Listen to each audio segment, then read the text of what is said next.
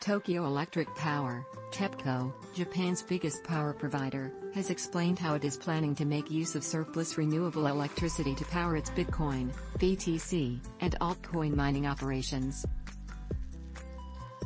TEPCO first unveiled its mining plans late last year, providing a boost to local crypto markets. But it appears to have been working on related projects for several years. Back in June 2020, the firm said it was partnering with the trading company Itochu to co-build a blockchain-based surplus power trading platform. And now, in a post hosted on DataMax, the company has explained just how it hopes to go about turning excess power into crypto, and what it hopes to do with the coins it mines.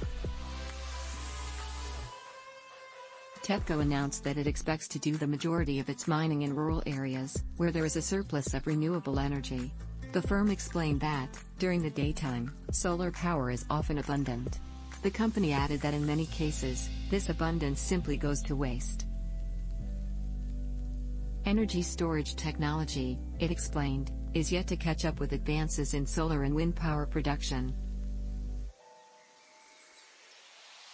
TEPCO gave the example of the Kyushu Electric Power Company, which provides electricity to Kyushu, the third largest and most southerly island of Japan's 5 major islands.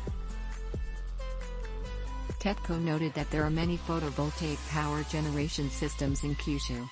But, it said, power generation exceeds demand during daytime hours. The provider wrote, "The current situation sees the surplus energy generated by renewable energy sources thrown away without being used.